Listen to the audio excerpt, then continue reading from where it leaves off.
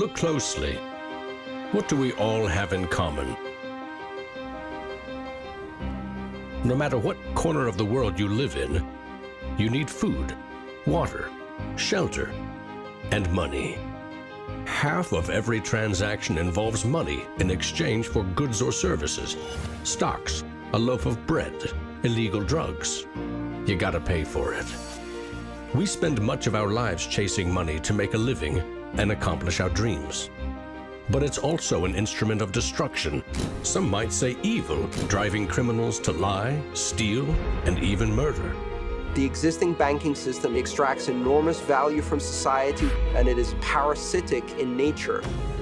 Money is a catalyst for the worst and the best of human endeavor. Before civilization, we created currency, fuel for wars, the path to power, champion and enemy of innovation. Money is so integral to our society and our global economy that its true nature remains a mystery to most. This is the story of money, perhaps the end of money as we know it. No matter how fat your bank account or how thin your wallet, to us it's all cold hard cash. There are some who want to kill it. Get rid of it. Burn your dollars, your euros, your yen, and transform every penny you have into ones and zeros, digital currency. Entrust it to the web and computers spread across the planet. Magic internet money. It's called cryptocurrency, Bitcoin. Invented in secret, it was a gift to the world. It's not just a currency, but it's actually programmable money. A potential curse on bankers. And there's nothing that the big banks or politicians can do to stop it. Breaking every government's grip on money supply. What the internet did for information, Bitcoin is doing for money. Could it be the new gold? No, you have to really stretch your imagination to infer what the intrinsic value of Bitcoin is. Regulators, the Federal Reserve, the banking system, at least understand this is a thing that they have to take seriously. This is going to change the economic culture. Bitcoin could be a microeconomic miracle worker, and it could be a macroeconomic wrecking ball. Is Bitcoin the currency of the future? A godsend for criminals? Or a recipe for financial disaster? If you trust your money just as it is, we have a little story to share.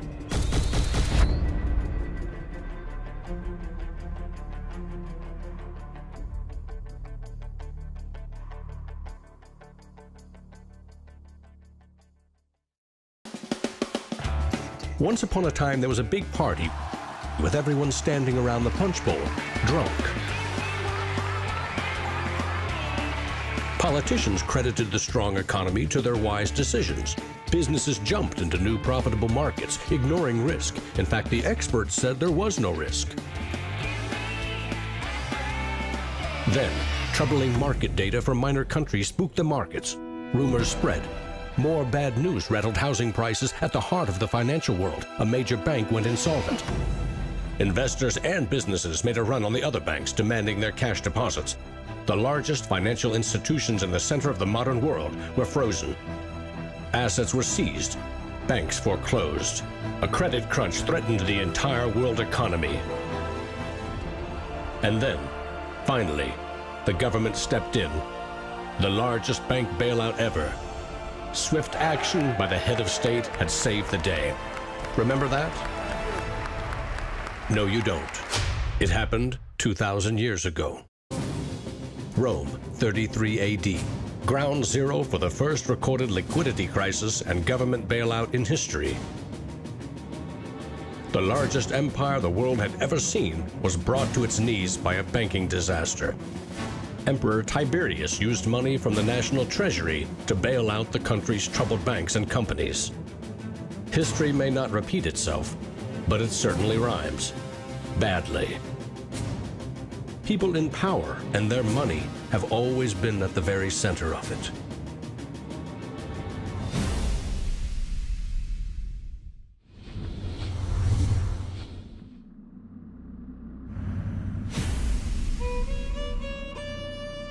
The story of money is as old as civilization itself. When we lived in small tribes, keeping track of debt was easy. You owed somebody a load of firewood. A neighbor owed you a piece of meat. Credits and debits were kept in your head, a mental ledger. Currency is a language that allows us to express transactional value between people. It's technology that's older than the wheel. It's as old as fire. When humans wanted to trade outside their tribe or village, they needed something everyone could agree had value, something scalable. Enter commodity monies. There were many kinds, but each had to embody the same 5 characteristics. A commodity money is relatively scarce, easily recognizable, can be cut into smaller pieces.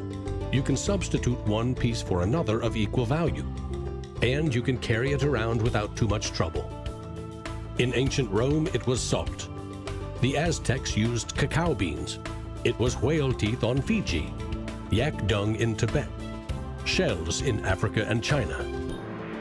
Grains, metal, ivory, rare stones, leather, fish. If it had the 5 characteristics of commodity money, someone probably used it as currency. And then you ask, what value do these currencies have? If you go into a primary school, you'll see children exchanging rubber bands and Tamagotchi and Pokemon cards and baseball cards and sweets and candy and any other form of currency. People invent currency when they have no other currency. And now they're going to invent digital currencies. But commodities that aren't durable are a lousy store of value. A bad cacao crop or a huge new salt discovery can throw your currency and economy into turmoil. A more stable system was needed. About 2,500 years ago, the first metal coins were minted in China and in what is now Turkey. These coins shared the same 5 characteristics with commodity money, but were also very durable. In some cases, coins are the only thing left of entire civilizations. Money does not originate with governments. Money arises naturally as markets begin to develop and as people with a division of labor realize that if I have eggs and you have a cow, we may need some medium of exchange in order for you to buy my eggs or for me to buy your cow. Coins were an objective and universal unit of account, and they allowed people to buy and sell goods over vast regions. The market economy was born. Coins worked, but only if people trusted that the king or emperor who issued them wasn't cheating on the metal content. Using coins also meant that an authority now controlled the supply of your currency.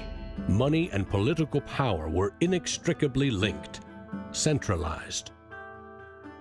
Minting coins in a steady and predictable manner allowed economic growth and stability.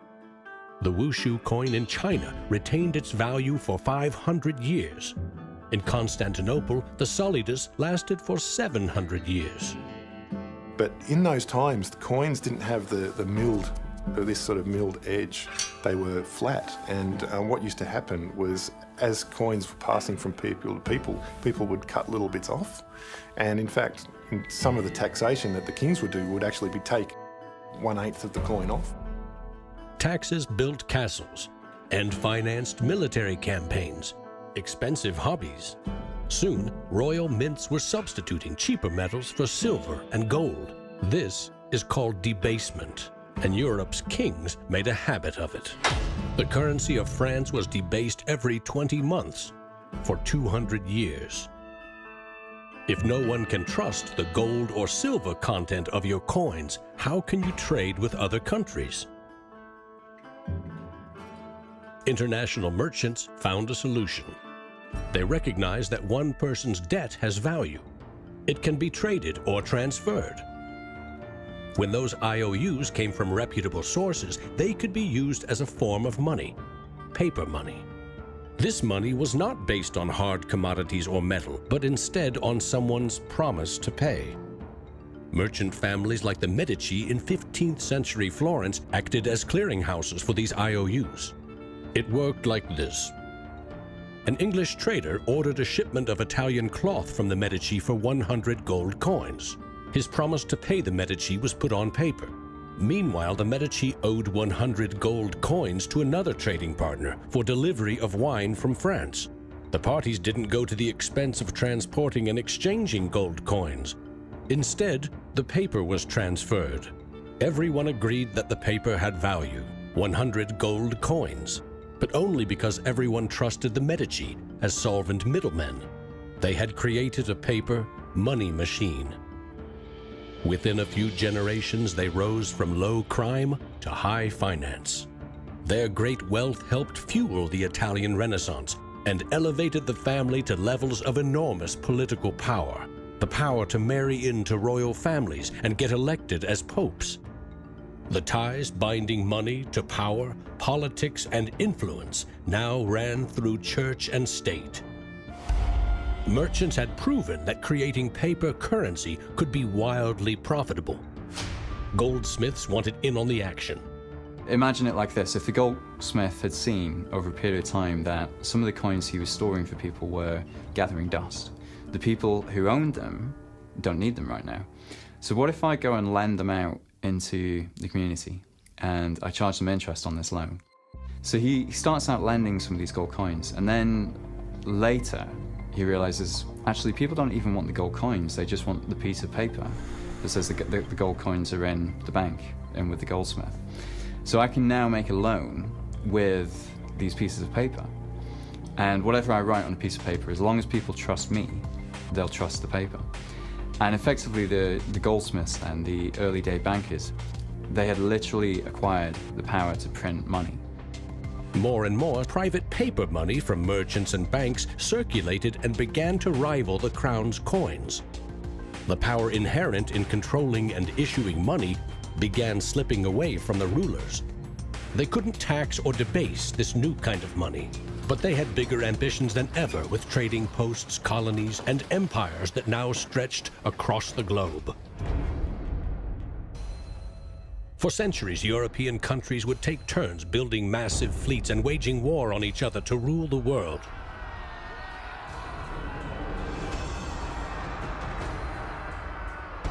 Government wanted to take the people's money in order to finance its wars. That's essentially the history of money. Money and warfare go together. War is expensive. 1 year's income taxes simply aren't enough. Kings and queens had to borrow money against future taxes. They needed a groundbreaking financial innovation: government bonds. The loans came from rich merchant families and goldsmiths, who by now had become powerful financiers and bankers. Sovereign debt and deficit spending had been born.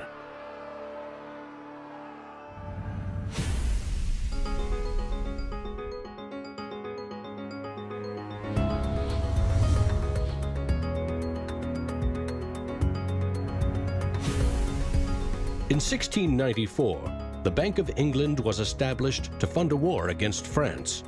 England's central bank was privately owned and granted the monopoly to issue banknotes, paper that could be redeemed for an equal amount of gold from the government coffers. The central bank soon also managed the entire debt of the crown. Money has been a tool of sovereignty for centuries. Being able to issue currency gave you the power, but it also gave the value to that monetary supply by backing it with a force of state, with essentially the debt of state. When the U.S. won independence from Britain, the first article of the new Constitution gave Congress the exclusive right to coin money. This currency's value was tied to gold in government vaults. From 1781 until the Panic of 1907, the financial system of the U.S. was an economic petri dish. Brief central banks, state banks, private currency, government currency, depressions, strong growth, recessions, regular boom and bust cycles. The long term, as far as capital is concerned, people want predictability. People want stability. From the back of that, they can plan. And it's very hard to plan in the long term with such a level of volatility. In 1913, bankers and politicians decided that it was in the country's best interest, and theirs, to have a permanent central bank. They created the Federal Reserve. Among its jobs, expand or contract the supply of a single national currency, the Federal Reserve note. The dollar was tied to gold, and strategic control of it would avoid booms that lead to busts. At least that was the plan. Then came 1929.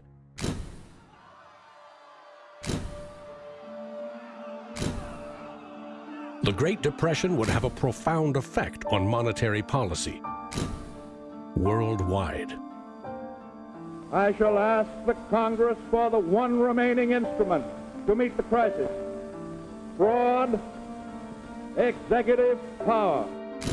Soon, the Fed had printed nearly all the money it legally could to pump life back into the economy. It needed gold to fire up the mint. So in 1933, President Roosevelt issued a controversial executive order, forcing all U.S. citizens to sell their gold to the Federal Reserve at a fixed price, or go to prison. The Fed offered far more cash to foreign governments for their gold. Many jumped at the offer. Gold flowed in, and dollars spread across the globe.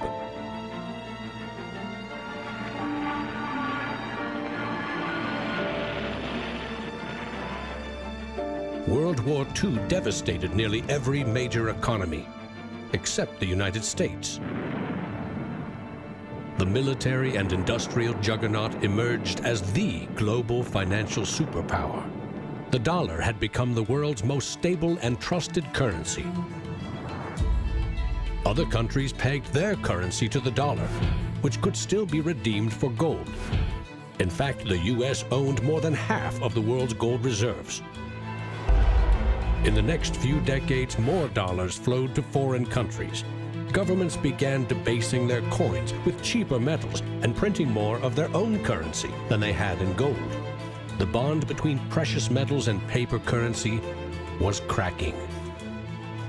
This is a 1966 50-cent piece. It was the last coin in regular circulation in Australia to contain silver, and it contains 80% silver.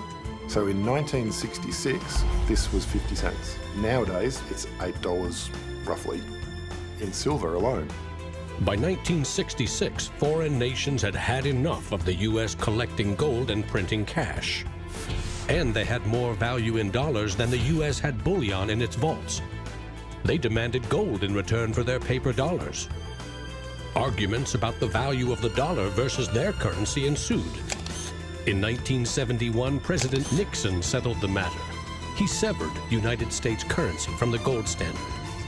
I have directed Secretary Connally to suspend temporarily the convertibility of the dollar into gold or other reserve assets, except in amounts and conditions determined to be in the interest of monetary stability and in the best interest of the United States.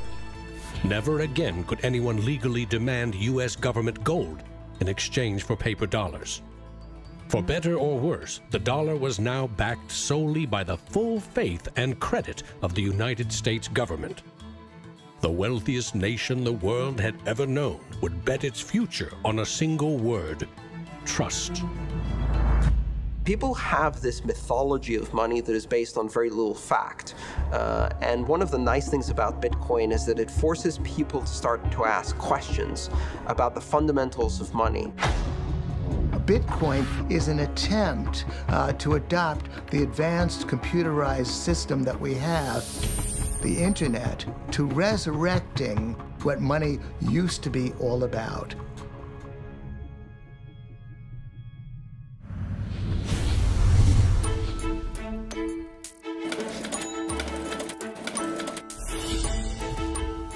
I think our dollar policies, our monetary policies, our fiscal policies have absolutely created a nation of debtors. Not just personal debt, not just corporate debt, but government debt. I mean, you have to look at those all together as one big thing. What is the wealth of the nation? Well, the wealth of the nation is a gigantic hole of money that we owe to the rest of the world that is never going to be paid back. Today, the United States pays more than $400 billion in interest to its creditors every year. When a government spends more money than it collects in taxes, it simply borrows more, or it creates more. At one time, every piece of paper money was backed by gold. Remember, For every $20 bill, there was $20 worth of gold in the government vault. Not anymore. Today, governments create currency by first creating bonds or treasury bills. These bonds are sold in the market, generating funds for the government that issued them. Large banks buy U.S. bonds to flip them, selling them to the Federal Reserve at a profit. This is the magic money machine. You see, the Fed is America's central bank, but it doesn't have any money. No cash on its balance sheets.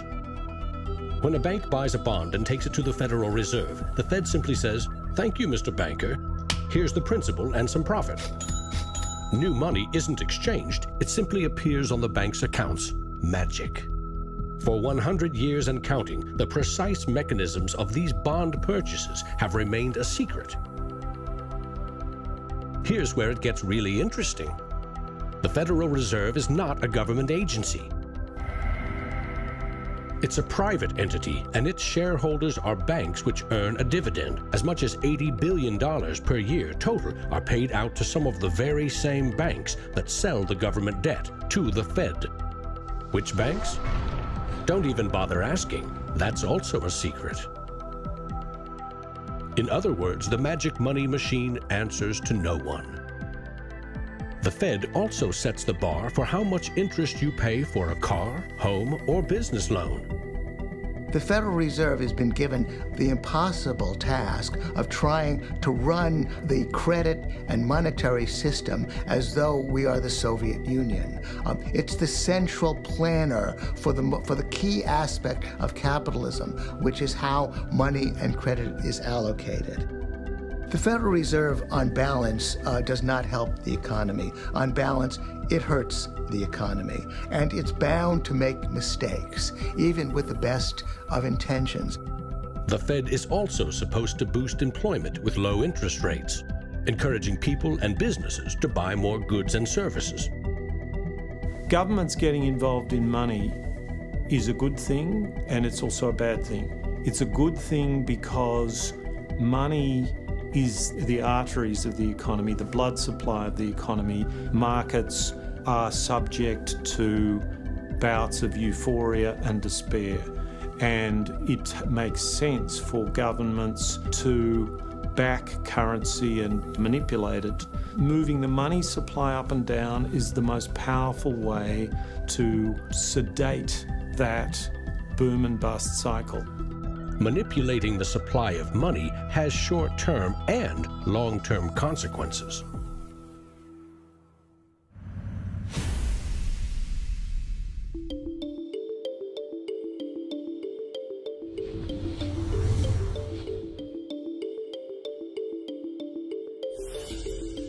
Central banks aim to create new money carefully, strategically, and very, very slowly. Releasing more money into the economy causes prices to rise, ideally by 2% every year. That's supposed to foster economic growth. But 2% inflation means the buying power of one cash dollar in your pocket today will be 98 cents next year, and less nearly every year to come. Since 1913, when the Federal Reserve took over the United States dollar, we've seen that the United States dollar has decreased in value 98%. Inflation is a far higher tax because on your income you pay it just once. If inflation is 2%, you're paying a 2% tax on your net worth every single year, your net worth held in currency. So, what does that mean?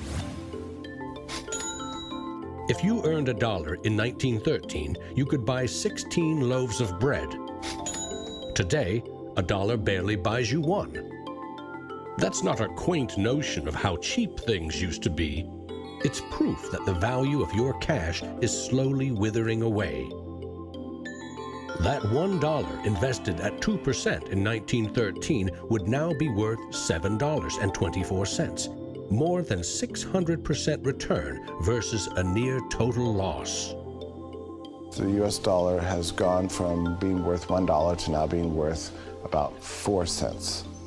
So that's, 96% of its original value. And it's a direct result of government control. Governments don't create money from thin air all alone. You play a key role in the magic money machine.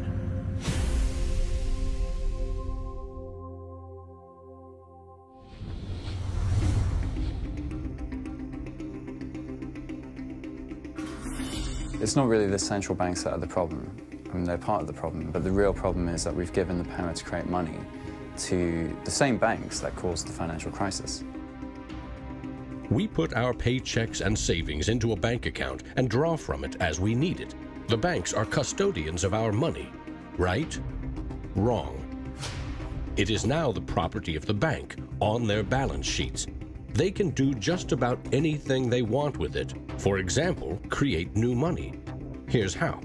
Your bank account shows $100, but the bank only holds $3 and loans $97 to Bob to buy something. In the bank's computers, you still have $100 in your account, but Bob now has $97 of new virtual money in his account. Just digits on a computer screen. There's no cash, no gold, or anything else backing up the new numbers in Bob's account. Just his promise to pay it back. This is new money created as debt.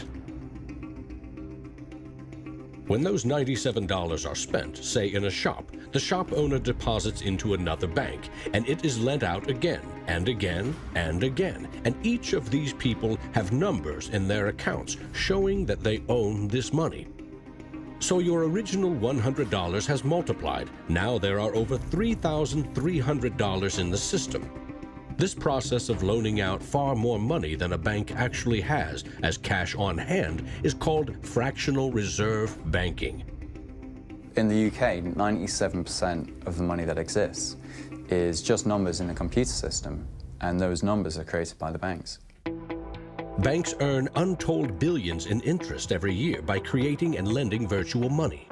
What's more, banks don't even need your deposit to create new money. If they consider someone credit-worthy for a loan, they can put new magic money into his or her account and start charging interest. So reporters talk about Bitcoin as though it's the first digital currency. But actually we use digital currency every time you make a transaction through internet banking or through your bank card. Actually, it's not even just digital currency, it's digital currency that is created by the banks, essentially out of nothing. In other words, all new money is debt. This is the part of money creation that isn't taught in economics class. Money in paychecks, bank accounts, 401ks, that loan to Bob, credit card debt, your home loan, all began life as virtual money created by the banks. The entire system is based on trust. Trust in the bank's solvency, trust in the debtor's ability to repay their debt. If all bank customers demanded just 3% of their deposits right now in cash, this run on the banks would reveal the truth. Almost none of that paper currency you think is in your bank account exists. It never did. Remember the drunken party? Our financial crisis had everything to do with virtual dollars. Too many people with very little income borrowed a lot of money they could never repay. But the banks didn't care. They didn't have to. They quickly made and sold shaky loans to someone else for a profit. And I got them all approved. Hey! Apply now. Selling bad loans was a good business until the whole thing blew up in a global financial crisis.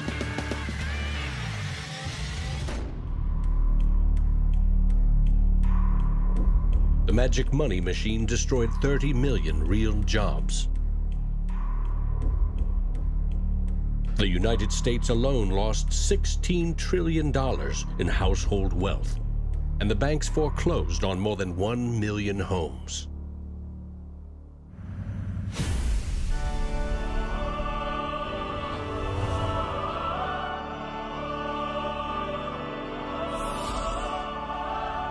Selling subprime loans and betting they will fail may not be sacred, but it is lucrative. As much as 1/4 of our best and brightest are being lured by the siren call of the money machine. Instead of science, engineering, or medicine, they chose a career betting with other people's money. To get rich quick, very rich. And sometimes they take shortcuts. Getting by on a nickel and a dime. Money has a funny way of bringing us down. They say it makes the world go round and around. My ancestors in Greece talked about the corrupting influence of power. And nothing has changed in these 3,000 years. When you give control over massive amounts of money to a few individuals, they will take advantage of that control. Banks today are factoring in fines and money laundering and all the rules that they break into their cost of doing business. JP Morgan is today coming out and saying that Bitcoin is not a legitimate way of doing business. Banks today are tied into a system that is completely rigged to basically harvest money from the entire global economy and pump it into the hands of very few. Don't get consumed by the greed. The existing banking system is cozy, it's captured the regulators, it extracts enormous value from society without delivering anything in return, and it is parasitic in nature. The banks play a very pivotal role in an economy. You look at any successful economy, it has successful banks. There's a very close correlation with banking profits and the economy as a whole. In medieval Europe, a banker who couldn't repay depositors was hanged. Today, that same banker would get bailed out, paid bonuses, and enjoy some tax benefits too. To date, no senior U.S. banking executive has been charged for selling the bad loans that fueled the Great Recession.